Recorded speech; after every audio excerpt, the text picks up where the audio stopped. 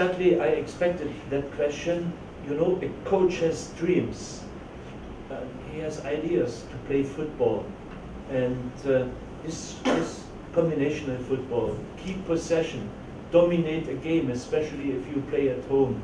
Don't sit back and wait what Afghanistan and Cambodia is doing here, you know. And for such matches, you're choosing special players with abilities and skills. And if I have good eyes, what I saw from Christopher in training sessions, a lot more training sessions than games, because he's still a substitute, it's exactly that we are looking for. Both legs, left and right.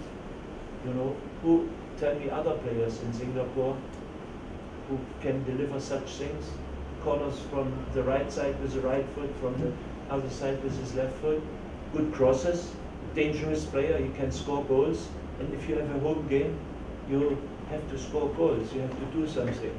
Well, I've learned a lot, basically in like terms of positioning and all that kind of stuff.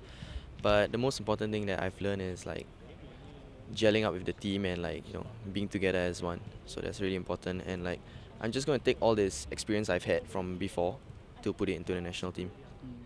To me, it's really unexpected because it's kind of fast for me because like it's only been 2 years and then I made it here.